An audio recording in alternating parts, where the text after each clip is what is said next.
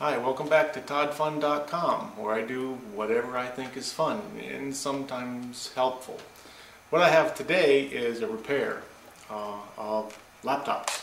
Got a couple laptops, nothing wrong with them. There's some really nice Toshibas, but the power cord that jacks in and charges it, keeps it alive. Well, very common problem with these. People trip over these and they snap off. You've seen them in pretty much every laptop that plugs in. Someone comes along, breaks off. Either this breaks, and you can buy another one of these though, but more commonly that female barrel jack in there will bust inside your laptop. So what I want to cover is, on a couple laptops here, I'm going to show just essentially as short a video as possible about how to get into them and how to get to that jack and how to replace that female barrel jack inside it or fix it. It's not too complicated to get into them once you know where the little bits and pieces have to come off. For the most part, you have to take the battery out because there's screws under there. You have to take the memory panel off. On most laptops there's screws under there. You have to take the hard drive out because sometimes there's screws under there, but for sure you have to have the hard drive out because it's integrally connected into the motherboard, so the laptop hard drive has to come out. Other than that, you'll have a whole bunch of little screws. They're all the way around the bottom of the case.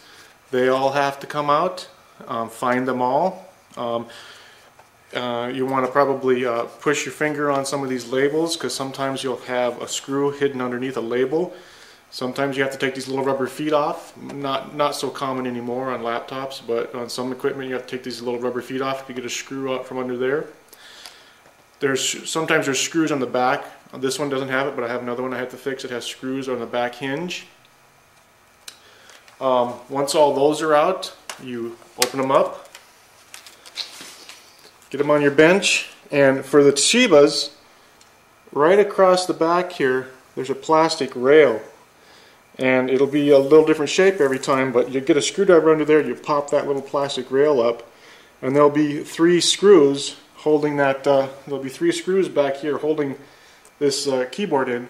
You lift the keyboard out, and then there'll be some cables, some ribbon cables, and some connectors in there that go up to the switches and the power buttons and the mouse pad and stuff down here, or the touchpad. Those have to be disconnected. When those are disconnected, then we'll work around the edges here with a screwdriver starting on a corner, and we'll pry that really thin line right there.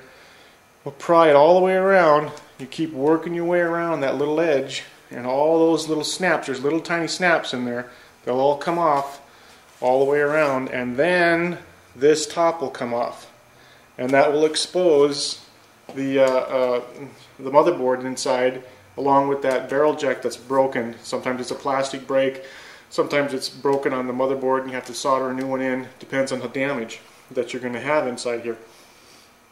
For the most part, let's just get started on that.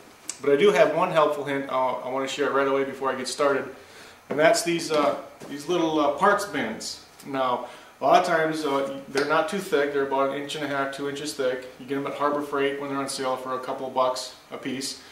Yeah, you can store your bits and parts in them, and they're great for that. But keep a few extra empty ones around for when you're disassembling stuff, because what you get is these open up and you have all these little buckets in here. They come out, they can be rearranged, you can change the order that these are in, and what I like to do is I like to say, start taking apart your product here and put your screws in and or small bits, and as you work across this box of these little boxes, you'll eventually probably fill them all up. Well, when it comes time to put the product back together again, well, you have everything already in order. You just reverse those little bins backwards, and you're not trying to figure out which screws you should be using or not using, or what bit goes first or second. And then you just comfortably work your way backward as you reassemble something.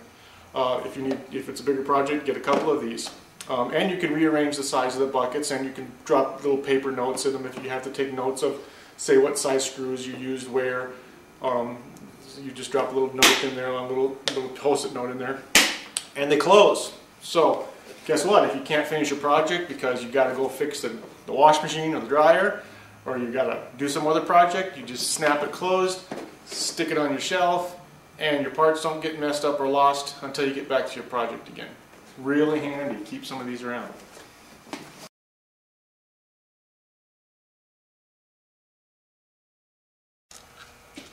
We'll call that one full. We'll move on to the next one.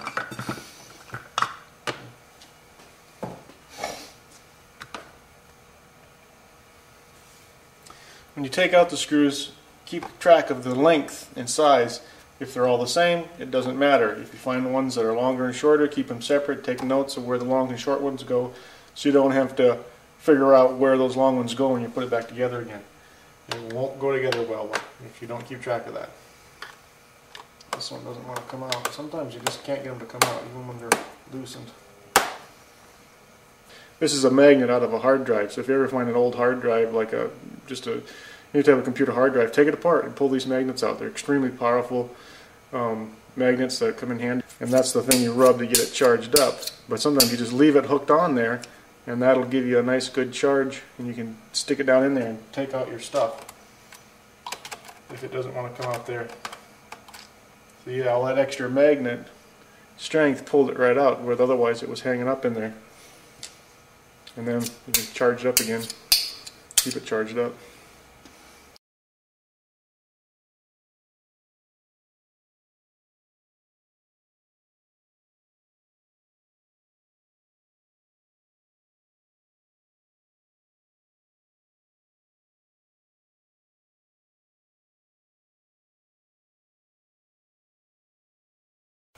Every single screw is the same, so they can go in the same bin, and you don't have to worry about sorting them.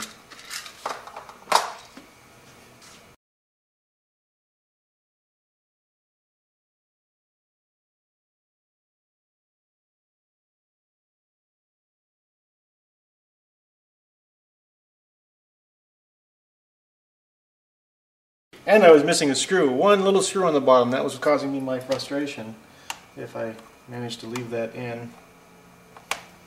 And it looks like this, I got it apart, but this keyboard has some ribbon cables that just absolutely have to come off first. So looks like that pops off, and sure enough the keyboard has some screws.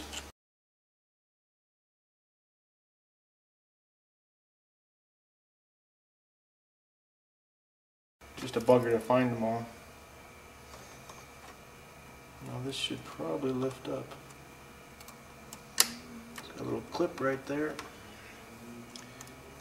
And yes, this keyboard is, there we go. And there's a couple little snaps right here. You push them forward and these come right off. And then that little ribbon there was inside, and there's another one right here. I don't know if you can see it.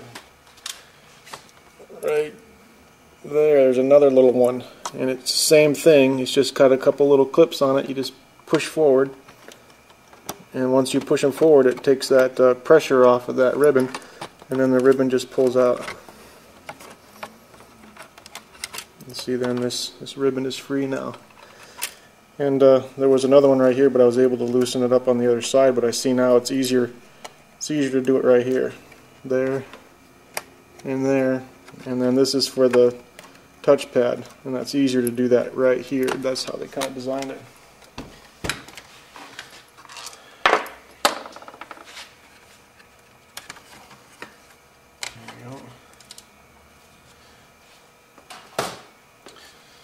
Okay, so what do we got here?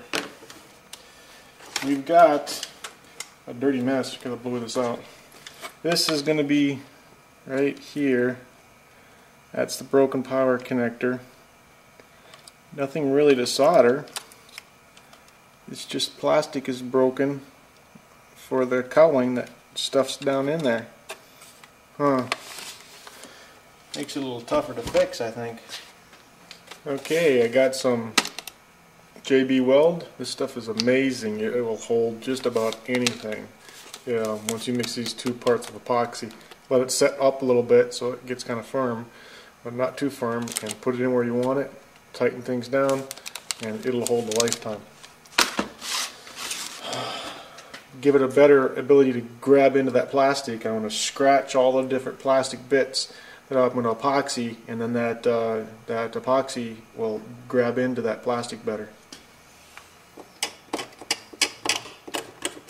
Only way to do is make sure we don't get any epoxy on here, so I'll put a little piece of electrical tape over that so that we don't actually forget and get a little in there. I don't want any down in there. And that'll pull back out once everything sets up.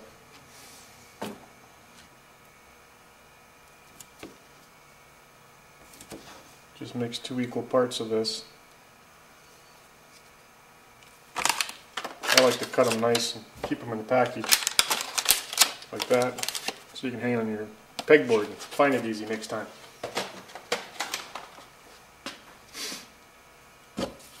Mix it up real good with a putty knife. If it doesn't mix good, it won't really work.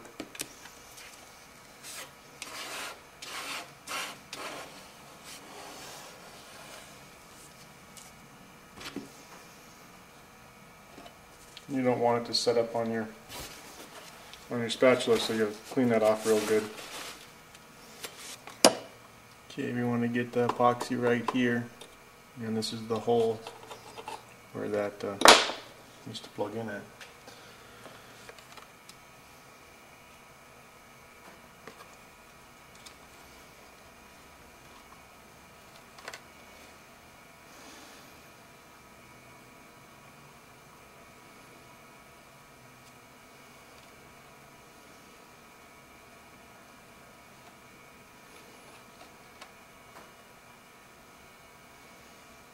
Pulled out the little piece of tape that was keeping it from getting cooked on it.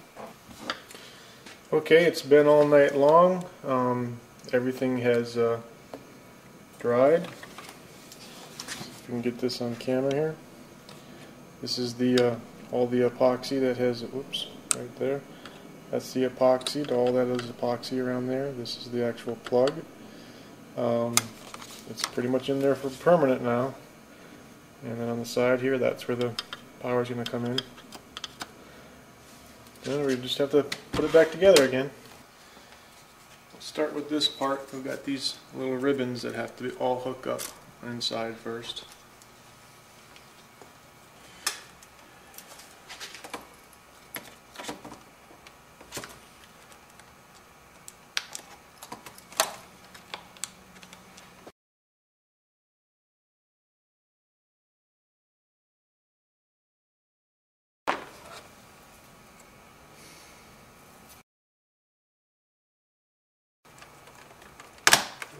Forward and back.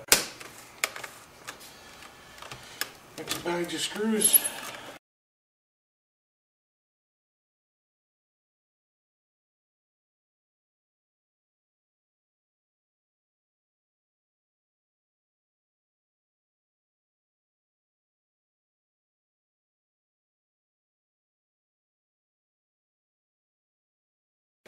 Well, not yet. I'm not done taping.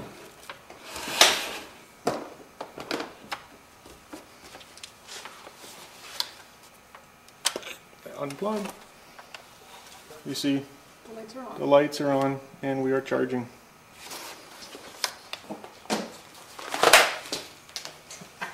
Should I leave that in? You drop it. That would have been great. Right? Oh, I would have laughed for hours and hours, all the way to the computer store as you're buying a new one. Oh, I can't tape it now. I'm changing colors. Just leave it in. Go for it. Well, that's it. We're done. We've fixed the power connector. Plugs in just fine. It's going to last probably the rest of the lifetime of the laptop. Thanks for joining.